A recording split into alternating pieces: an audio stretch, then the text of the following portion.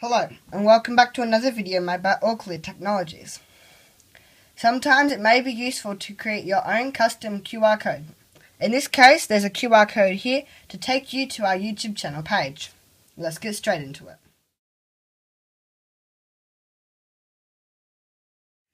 So this is the Shortcuts page on the App Store.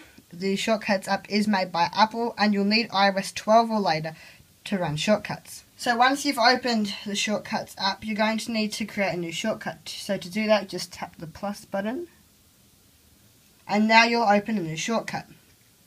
We only need two actions in the shortcut. The first one to create the QR code, and the second action to show the QR code. So first you're just going to want to search QR and tap generate QR code.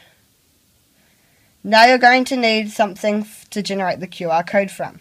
So this can be some text. However, what's most useful is to have the QR code linked to a website. So in my case, I'm just going to paste the link to the All-Clear Technologies YouTube channel page.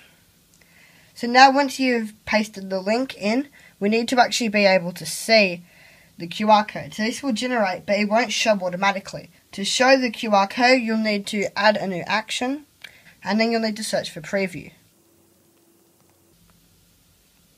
Then tap on Quick Look, and this will automatically default to show QR code in Quick Look. After that, tap the small play button to test your QR code, and now you can see the QR code.